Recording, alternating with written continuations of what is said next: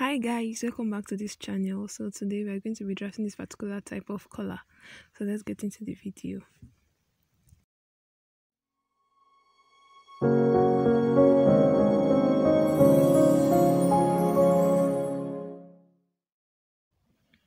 The difference between this particular color from other types is that it has sharp edges, pointed edges, which makes it distinct. So for this particular pattern, so the first thing I'm going to do is to input my neck measurement. My neck measurement is 14 inches. I'm going to be adding 0.5 inch sewing allowance. So I'm going to draw a vertical line at the point where it is 7.5 inches. That is half of your neck measurement. Then draw a dotted line. Then from point, you name this first point A, you name this point B. So from point B upwards, you measure 0.5 inch. After measuring 0.5 inch, you divide A to B into 3 equal parts. So you have 2.5 inches in 3 places. 2.5, 2.5. Then you name that 1, you name that 2. So you connect point 2 to point C. You connect point 2 to point C. Then after that, you input the height of the collar stand. I'm making mine 1.5 inches, so you measure 1.5 inches all through.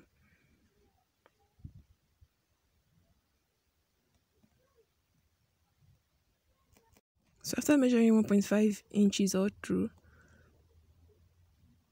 then you connect it. You can use French curve if you're not good at using hand. So the idea is to create a bend at that point, a curvy line at that point.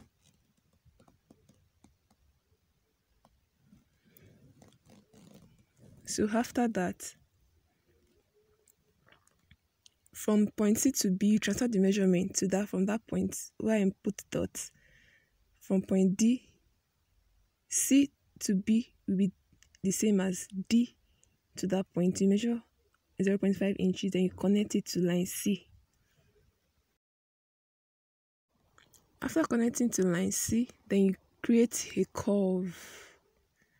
A curve. So I'm going to be drafting the collar pattern. So I'm going to be measuring 1 inch for button allowance. 1 inch. Then from that point, 0.5 inch. Then you connect the line. The point, you connect the point.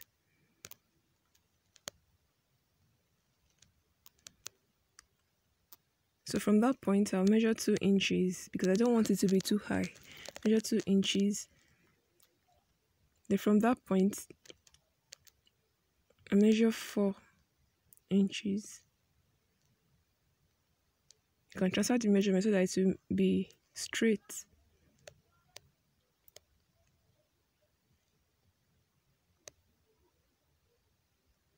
So you connect the line, the dots to make a line. Then after that, from that point, you join to that point. Don't mind me, I love using dotted lines because it makes me draw a curvy line. So at that tip, you extend it by 3 inches or 3.5, depending on how close you want the point to be. Then after that, from that point, you connect to the other point.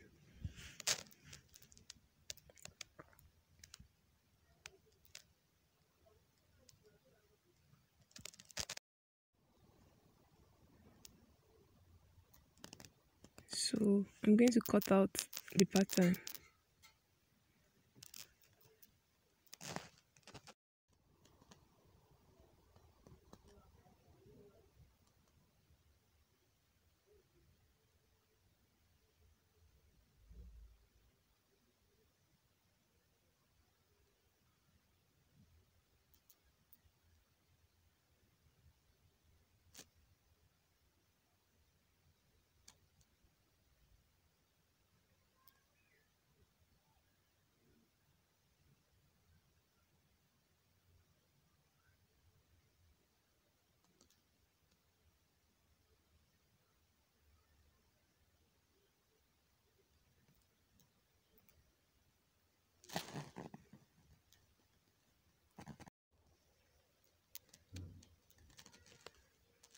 So this is what it looks like.